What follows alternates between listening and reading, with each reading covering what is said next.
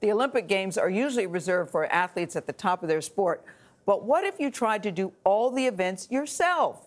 One British pair is trying to complete and compete in every sport on the Tokyo schedule, from rhythmic gymnastics, I like this, to pole vaulting and even show jumping.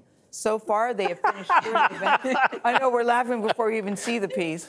So they've completed 30 events, and they have more to go with just a week left. As Imtiaz Tyab shows us, this feat is raising money for a cause very close to their hearts.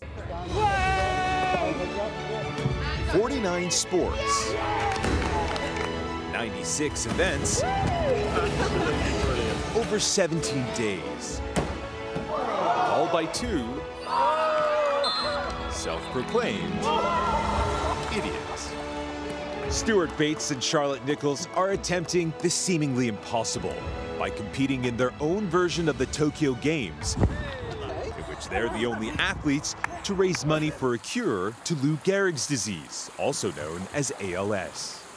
I lost my brother to this terrible disease 10 years ago when we wanted to do something massive that's never been done before.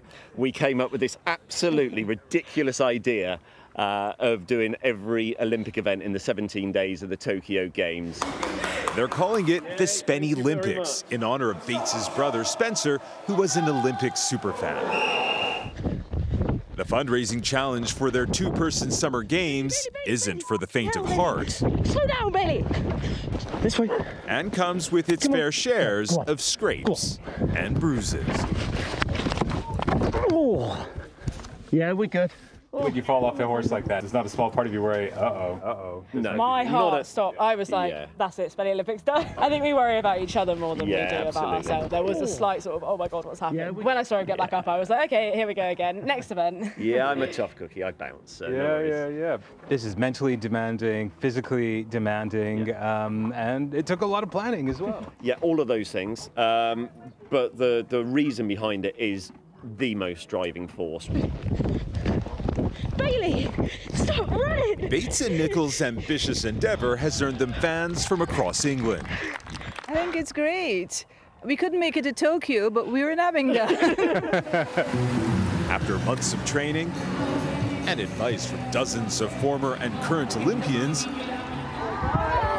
on everything from cycle racing to windsurfing in the English countryside, the couple say they have the physical endurance needed to complete all the sporting events. But there are other obstacles. What do we do? Yes, I have a massive phobia of fish, as ridiculous as that sounds. And when we were out practicing then, there was a big, horrible dead fish floating on the water just by my board. And it was all a bit traumatic. But look, we got back in and we managed the race. And I'm really glad that we managed to get the event I mean, done. you shook that off really quickly. Yeah. Had to be done. Look, we can't do 95 events and not the windsurfing, can we? So. And you won gold. Yeah! Nice. Going for gold in the dozens of events only comes second to raising money. They've already received more than $40,000 in donations. We'll carry on until there's a cure, until there are treatments. We'll keep doing things. If people want us to do the winter Spennylympics or anything, we'll take things on. A tribute by two amateur athletes with Olympic-sized hearts. For CBS This Morning, Imtiaz Tyab, Oxfordshire. I love everything about the Spennylympics. Everything. You can just tell they're a fun couple. I like that they don't take themselves so seriously, clearly, but they're also having a good fun in honor of his brother. Really nice. I love Charlotte's landing on the vault. That was my favorite. Couldn't make it to Tokyo, but they made it to Abingdon. That's it. Nice job, Imtiaz.